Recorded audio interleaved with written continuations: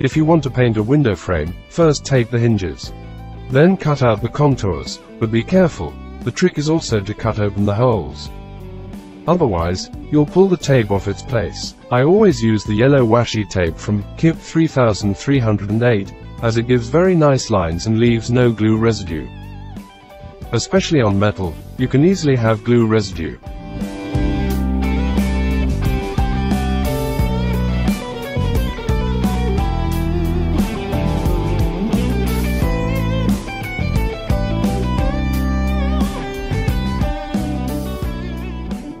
In the first reaction of this video, you'll find another video in which I teach you other things.